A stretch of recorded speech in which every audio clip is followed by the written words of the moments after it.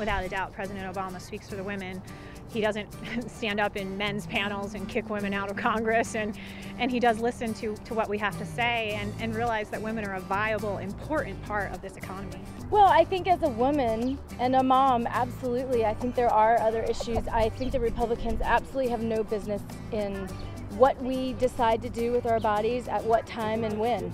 I do not believe Mr. Obama does support women.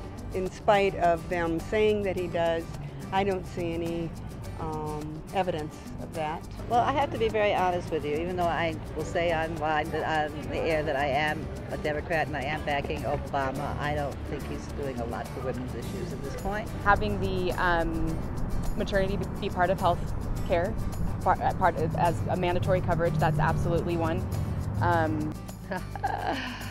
Not really sure yet. I'm still looking at both of them in terms of supporting the needs of women.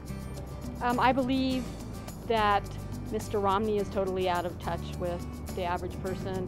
I don't believe any middle-class female is represented by his opinion. Yeah, there's still the glass ceiling, and they're still making less money, and they have a lot more responsibilities in many cases, especially if they're married or single parents.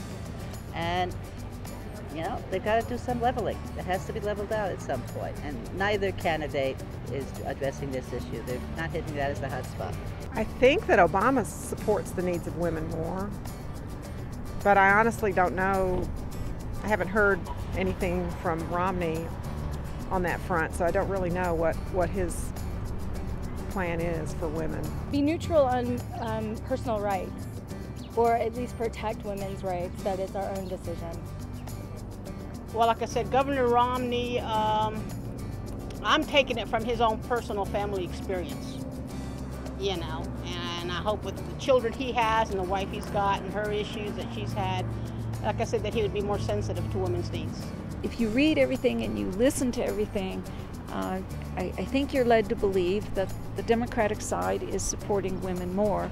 We hear, because Romney is conservative and we hear the ideas of the conservatives that maybe they're not as supportive of women, I think people get whatever idea they want to get from reading and listening to the media. But, you know, in the end, I think that there's going to be enough women's voices out there that no matter who is in office, they're going to have to listen to them.